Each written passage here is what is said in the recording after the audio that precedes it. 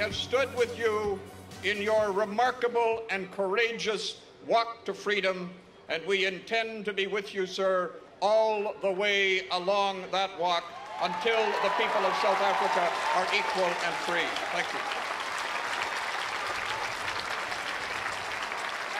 That's a moment. You and Mandela, that's a moment. It was a wonderful moment. Yeah.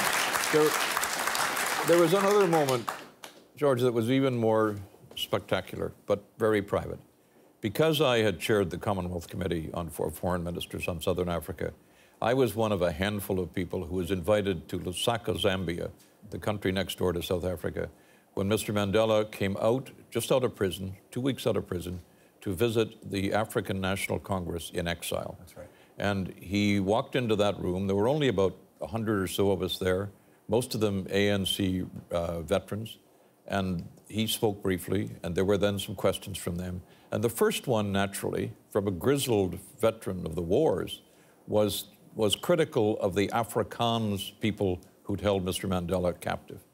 And he looked at his supporters and he said, we have to remember how hard this is for them, how hard this is for our captors, for the people who'd kept us down. I've never seen an act of generosity like that, a mentality of generosity again. And, you know, it is the case that sometimes the actions and statements of a person reveal an inner character. That was Nelson Mandela.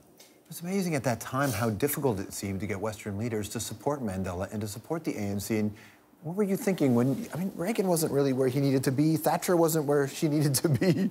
We had a little more latitude than they did, and we were where we needed to be. Yes, they had, you know, Mrs. Thatcher was obviously was a very complex person. She was not anti-black. She just believed that the opponents, that the kind of campaign we were waging against apartheid would do more damage to the black majority than otherwise. I disagreed with her, but I understood the position. I think President Reagan was probably the same thing. The Americans were involved in a larger game involving the Soviet Union at the time, and that was a factor there. But there was a need for somebody to step forward.